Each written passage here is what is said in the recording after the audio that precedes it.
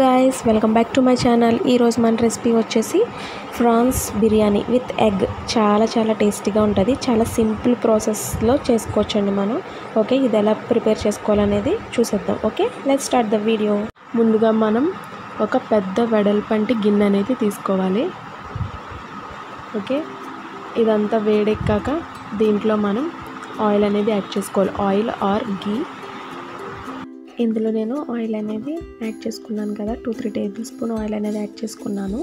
Okay, మీరు దీంట్లో ఇంకా ఆప్షనల్గా ఏదైనా వేసుకోవచ్చు అండి, అంటే డాల్డా కూడా వేసుకోవచ్చు. ఈ ఆయిల్ వేసుకున్నాక మనం గీ అనేది కూడా యాడ్ చేసుకోవచ్చు. ఓకేనా, నేను ఇప్పుడు ఇందులో గీ అనేది యాడ్ చేసుకుంటాను. చూడండి, ఓకే చూస్తున్నారు కదా, నేను గీ అనేది యాడ్ చేసుకున్నాను. ఓకే,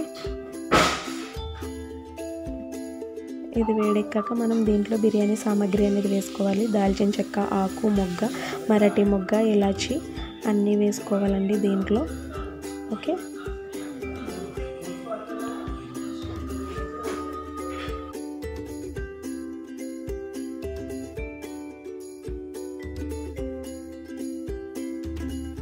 ఇప్పుడు మనకి ఇవన్నీ ఫ్రై అవుతున్నాయి కదా, ఇప్పుడు దీంట్లో మనం జాజికాయ పౌడర్ అనేది వేసుకుందామండి. ఓకే, జాజికాయ ఉంటుంది కదా, జాజికాయని మనం పౌడర్లా చేసి ఇలా వేసుకోవాలి. ఓకే, ఇవన్నీ వేసాక ఇప్పుడు దీంట్లో మనం ఆనియన్స్ అనేవి వేసుకోవాలి. ఇలా మిక్స్ చేసుకోవాలండి. ఇవి మనకి బాగా వేగితే మంచి, తినేటప్పుడు నోటికి తగిలితే భలే ఉంటాయి. చాలా టేస్టీగా ఉంటాయి. దీంట్లో మనం ఇప్పుడు చిల్లీ అనేది యాడ్ చేసుకున్నాం. ఓకే, నేను చిల్లీ కొంచెం తక్కువ యాడ్ చేశాను, మీరు ఇంకా కావాలనుకుంటే యాడ్ చేసుకోవచ్చు, అంటే ఘాటుని బట్టి. ఓకే, ఇప్పుడు మనకి ఇవి బాగా ఫ్రై అయ్యాయి కదా, ఇప్పుడు ఇందులో మనం అల్లం వెల్లుల్లి పేస్ట్ వేసుకున్నాం. ఓకే, 1.5 స్పూన్ అల్లం వెల్లుల్లి పేస్ట్. దీంట్లో మనం సాల్ట్ అనేది యాడ్ చేసుకోవాలి. సరిపడా ఉప్పు అనేది వేసుకోండి.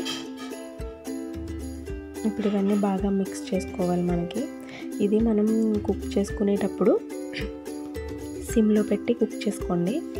ఓకేనా, ఎందుకంటే కింద అడుగట్టకుండా ముందుగా మనం సిమ్లో పెట్టి కుక్ చేసుకోండి.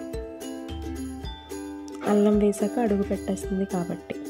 ఓకే, ఇప్పుడు మనం దీంట్లో టమాటా ప్యూరీ అనేది యాడ్ చేసుకున్నాం.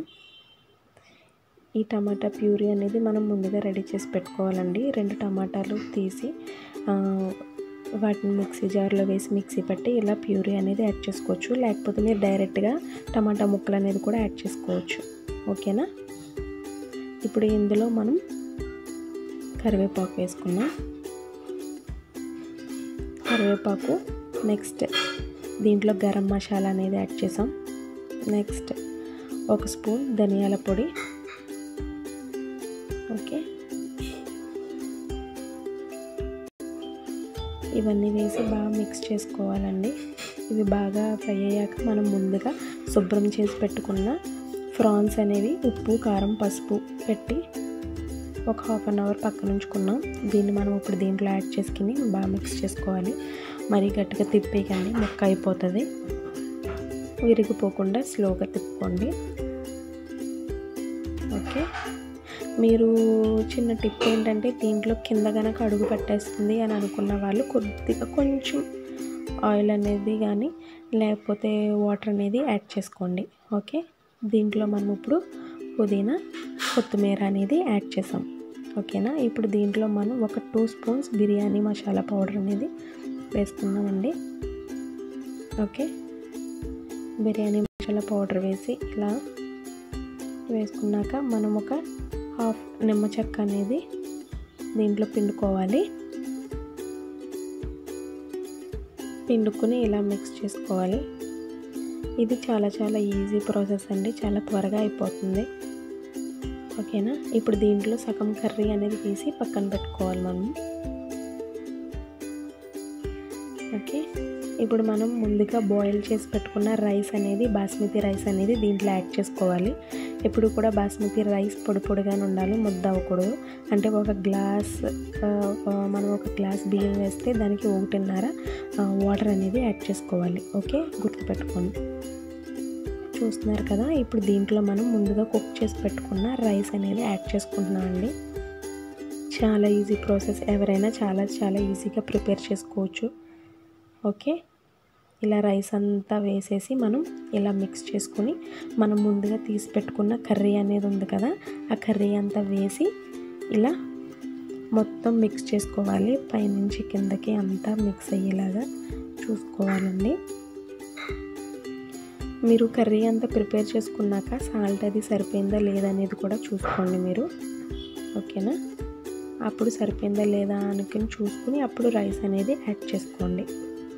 చూస్తున్నారు కదా, చాలా చాలా టేస్టీగా ఉంటుందండి, చాలా బాగుంటుంది. మనం అన్నీ కరెక్ట్గా వేసుకుంటే దీంట్లో చాలా చాలా టేస్టీగా ఉంటాయి. ఓకే, ఇప్పుడు దీనిపైన మనం కొత్తిమీర అనేది యాడ్ చేసుకోవాలి.